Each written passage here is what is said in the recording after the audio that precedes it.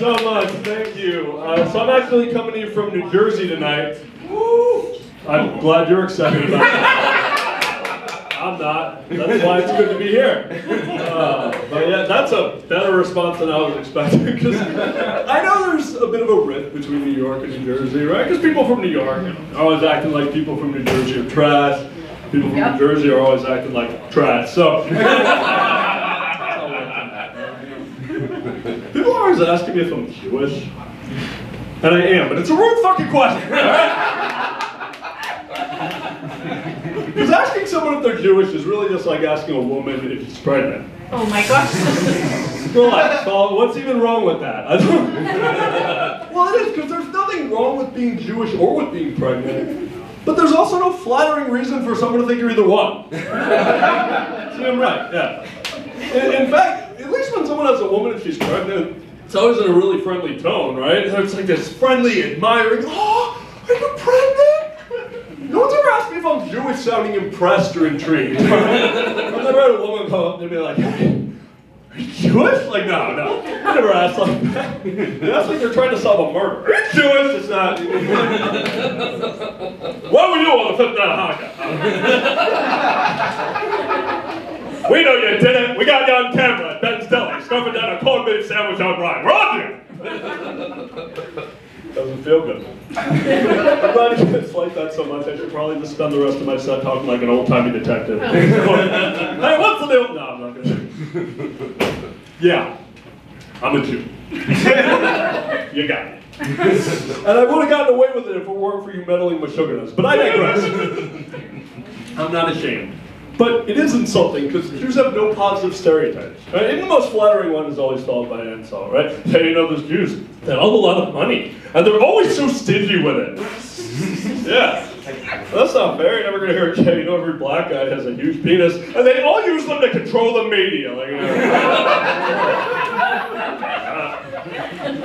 I love doing that joke in New York. It's so Jewish. You guys get it? Been single for a while. And it's okay. I know it's hard whether you're single or in a relationship, right?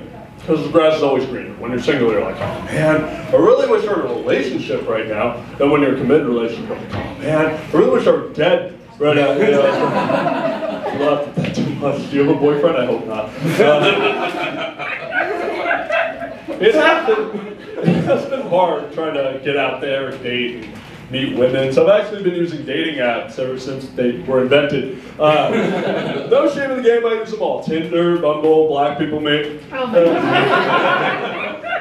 Fair enough. Well, I'm obviously not black, but I'm willing to convert, so it's okay. I'm glad you guys like those jokes. You know who really loves those jokes? My girlfriend. Yeah. No, those jokes, they're all 100% girlfriend approved. Because here's the thing. When we first started dating, to tell my ex, she said, you still do jokes about being single? And I was like, yeah, why? Do you want me to do jokes about you? She was like, nah, you're good. Don't. If it ain't broke, don't fix it. I said, I'm so glad we had this conversation. This is going to make a great bit. Yeah. That's how it starts. I love sex. Yeah. Oh, you too? Good. You'll get this. Good. All right. My people. I do. I love sex. I even have it sometimes. Great. I do. But I also love how many different names there are for sex, right? So many hot, sexy terms we use. You know, fucking. Yeah. Getting it on. Doing the nasty. Tapping that ass, right? Yeah. Yeah, hot, sexy terms, except for when I say them. I know. There are also some not so sexy terms to describe sex, right? Intercourse.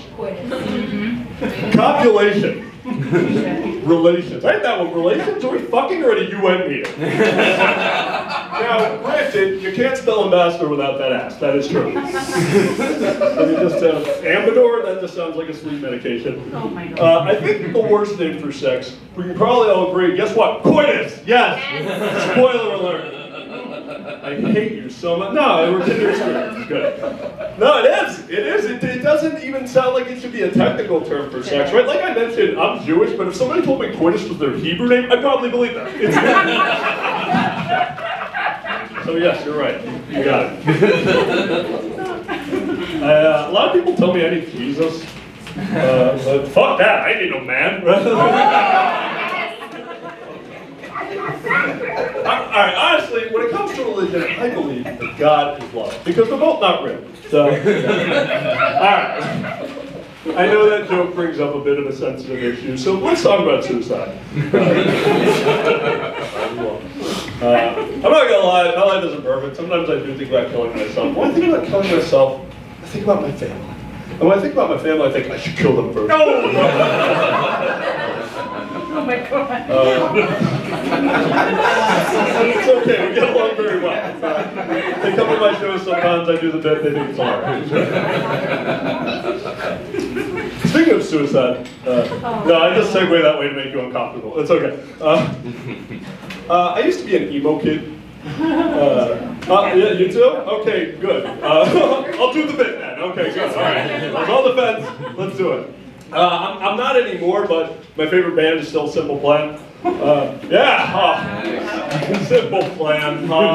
With their pop-punk voices that sound like the voice you would use as a kid when you wanted to mock your parents. You know, the uppercase, lowercase voice from the SpongeBob meme.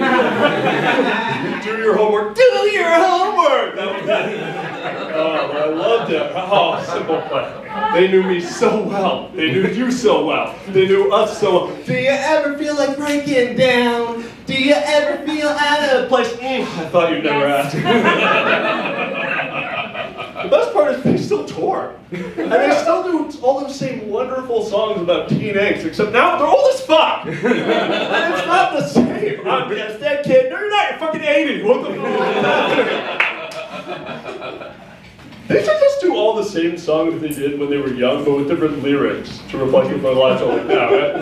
Like, I can just, she agrees, good. I can just imagine them jamming out on stage, right? They go up and be like, no, you don't know what it's like to be like me, to be old, and